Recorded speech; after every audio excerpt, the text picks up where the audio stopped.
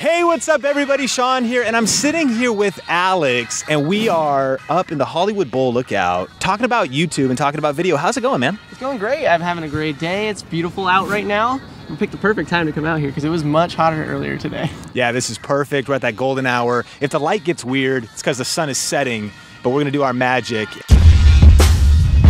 The following content is brought to you in part by FameBit. FameBit is the #1 platform for YouTube, Instagram, Vine, and Twitter creators to connect with brands for paid sponsorships. Get signed up and start making money today at famebit.com. We're talking about online video. Now, you've been doing online video for a long time. I actually watched an old video with you. Oh no, I think you were wearing a hat, talking about texting. Oh God, no. That's like the first one, I think, right? That's the worst video. What year was that first video that you uploaded? That might have been 2009. Okay, so you've been in this 5+ years, 6 years. Yeah. What's kind of been your story with online video? Like, what had first kind of got you into it, and what got you started, and what's been your progression? Okay, so it was a really interesting start. I was a senior in high school, and I got sick with chickenpox. I'd never had it, obviously, and so I got chickenpox. I was out of school for 2 weeks, and I had nothing to do. I couldn't leave the house. And I was on YouTube one day, and a couple videos caught my eye, and then I realized that there are certain people who had like consistently put out videos, and that was like a thing.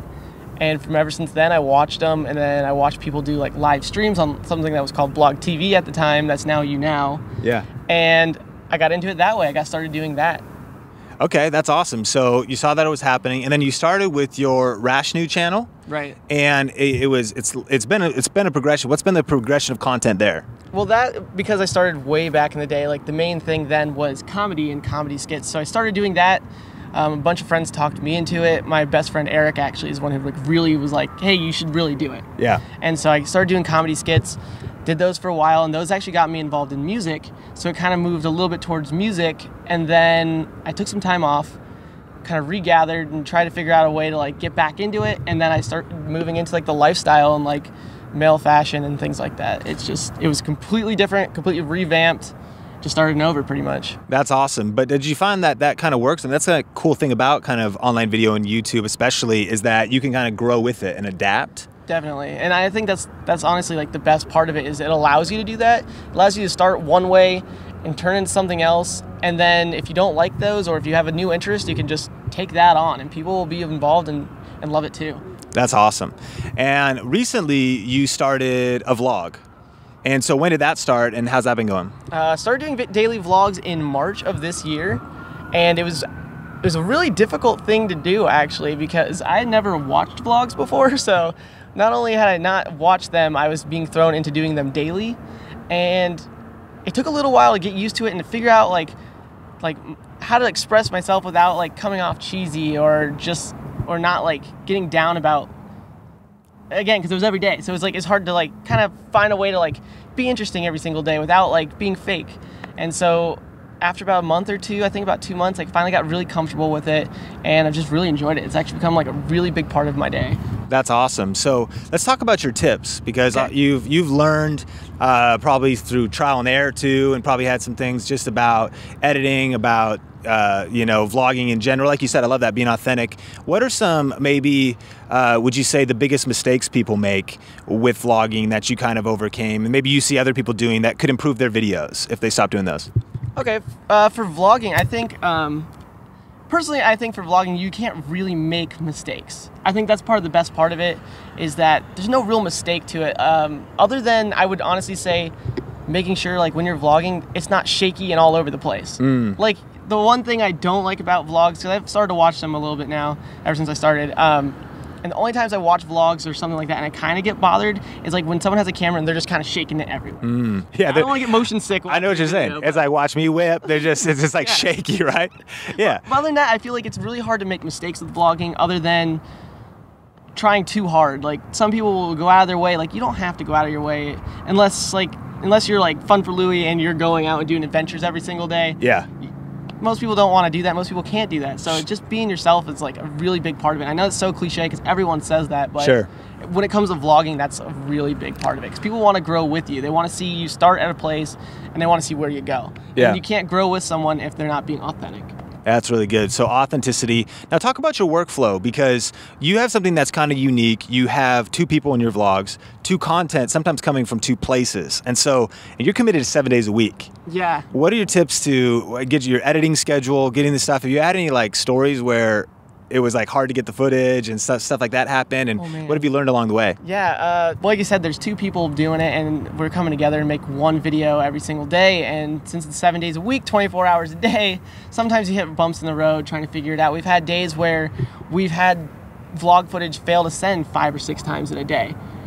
There's one day where Mia at like about 7 p.m. drove from LA all the way to her mom's house in Corona just to go upload. Yeah. So I mean, she drove a solid, at that time it was a lot of traffic, so it was like a solid 3-hour drive just to go and upload and make sure it got up that day. Yeah. We've had days where, real recently, while she's on tour, trying to send footage and just not being able to get it, failing 4, 5, 6 times that day and not getting it until about like 6 p.m.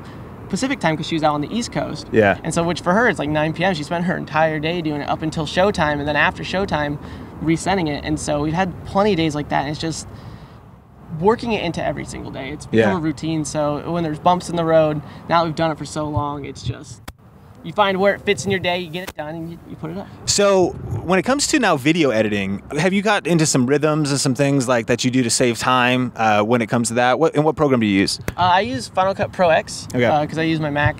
It's really helpful. There's just so much I can do, like for customization of different edits and things. But mostly, there's a couple big things that I do every single video, especially for the daily vlogs, because they're every day, and there's a few things that are routine in them. Obviously, we have the date and the time that like it scrolls at the very beginning of every vlog, tells you what day it is, and it has like a ticking sound that goes with it, like a typewriter sound. So I make sure to keep those as like a little template, and then the music. So every morning or every afternoon when I'm doing the video, I'll clip it just before from the previous day and save that, and I'll just drag those over, because that saves so much extra time finding the same audio clips, save the same text and same sizing, and then the next thing is the outro. Just make sure I save the outro every single day and throw on the thumbnail from the previous day for that. Gotcha. And there are definitely days where I mess those up, and people make sure to let me know that I forgot to change them. Totally. And what do you guys shoot with? You guys shoot at the same camera? Yeah, we each have a Canon G7X. Okay. I feel like everyone on YouTube has that for vlogging. It is. It's pretty popular. Yeah. That's awesome. Now, talking about your lifestyle channel now, I saw you go out the other day. What kind of gear do you bring out? And what's kind of your workflow to come up with an idea for that? Like, do you seasonally, obviously, fashion, but what are do you have a journal? I mean, what do you do to come up with ideas? Yeah, I definitely have a notebook where I write down a lot of my ideas. I keep notes on my phone. On my phone, I usually keep like my rough ideas. Like if I was like, oh, I want to do a fall outfits video, which is going to be the one coming up, I would write that down on my phone. So I keep that idea, and then I'll go home and then I'll put that in the notebook, and then I'll slowly plan that out. Yeah. And then when I go out and shoot, I usually use we use a Canon 70D.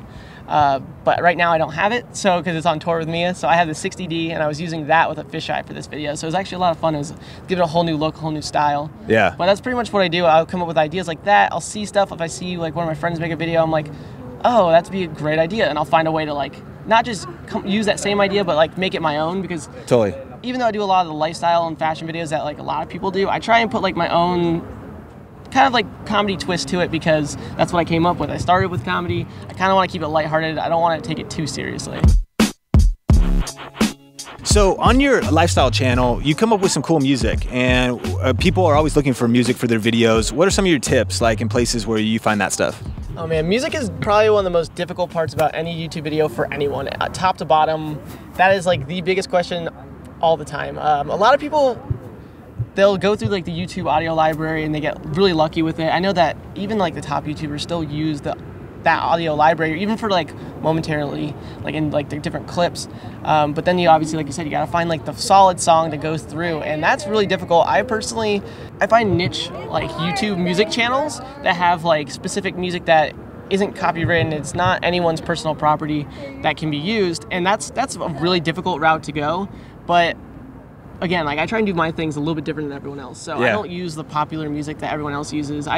I find that music because that's music that I like, and that's what I actually listen to. Right. So I try and involve that. But for finding it, it's really difficult. I try and tell people to steer away from the top 40s. I know that's what everyone wants to hear and wants to see, but that's how you can get yourself in some pretty nasty messes. You know, That's smart. Yeah, it's easier to just try and find something easier. So I know that you said this was your secrets, but for the video influencers audience, would you share like one site that like you keep on the DL? Yeah, okay, all right. One channel that I check pretty often that I'm able to find some good music on is called SoundStation. Ooh, okay. It's like a soft EDM sound. Oh, cool. So it's not your like dubstep. It's not gonna blast your ears, but it's gonna have a slow, like mellow groove vibe to it, and it's pretty cool. I love that. So, and if we can get any extras out of Alex, we'll put them in the show notes in the description because those underground sites be special. That people love that. So, cool. Well, now we're in the lightning round. I'm ready for it. I'm excited. Do an interpretive dance of what you think lightning looks like.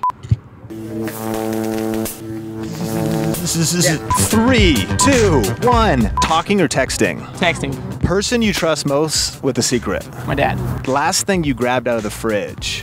Coke. Last song you had on repeat on whatever device? Probably something Tupac. What song?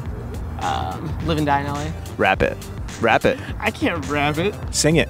Sing the chorus. To live and die in LA is the place to be. There you go. That's all I got for you. Coffee or tea? Neither. I'm at a blank. Soda. Coke? Yeah. Okay. Favorite nickname for yourself? Oh, I used to go by Sonic. Where'd you get that? My sister when I was younger. You still go by it? She calls me that actually sometimes. Once in a while. Would people know about Sonic? No. Wow, that's public now. Yeah. You heard it here. Oh man. It's a video influencers exclusive. Yeah. NYC or LA? LA. Why? I like how sprawled out and laid back it is. Awesome. Cat or dog? Dog. Biggest pet peeve? Bad breath. We have bad breath. Oh no. The interviewer. It was It was a subtle jab. Shade. Favorite holiday? Halloween. Favorite snack? Favorite snack? Reese's Cups. Harry Potter or The Hunger Games? Harry Potter. Taylor Swift or Justin Bieber? Taylor Swift. Favorite YouTube channel right now that you're watching? LA Beast Daily Vlogs. LA Beast Daily Vlogs. Yeah, he used to do like all the food eating challenges, like the crazy stuff like eating cactuses. He just recently started doing daily vlogs and they're hilarious. Boom, lightning round. So lastly, what's coming up for you? What kind of projects? What's on? What are some of the passions and things that you have that are people can expect to see from you? Right now, actually, I want to do a lot more collaborative ideas with some of my friends who are also YouTubers. So I'm going to actually kind of step back and do some challenge videos. I've done a couple here and there, but I really want to get some of my friends more involved and do some stuff with people because everything's been so me. Yeah. That I really want to try and like add some extra dynamic. And I thought challenges are always fun. People enjoy those. Figure I might as well put something there that I can do that would be really fun with my friends and hopefully some different ones, like come up with some newer challenges too, not necessarily like the same ones you always see. Yep, that's awesome. And then lastly, just so everybody knows, of course, we'll put in the show notes below, but where can people find you and where are you most active social media wise? Oh man, right now, actually Snapchat, I've been pretty busy on Snapchat. Instagram as well, I mean everyone goes there, and then actually Twitter. I've actually been all over Twitter lately. I haven't been a huge Twitter person until like the past couple months. I've been loving it. Yeah, your Twitter game's strong. It's been fun. And then 2 YouTube channels.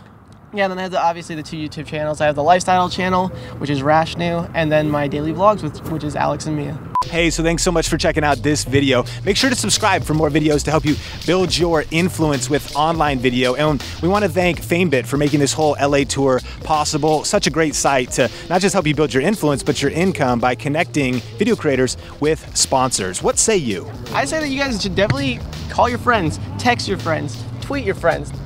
Show them this channel. This is great. These guys are doing big things. I appreciate what they're doing out here. Make sure you guys are subscribing, you're watching, and leaving those likes. Yeah, comment below because Alex is in the video and tell him what you think the best thing and the smartest thing and the craziest thing that he said in the comments. Did we get bombed? I think we did.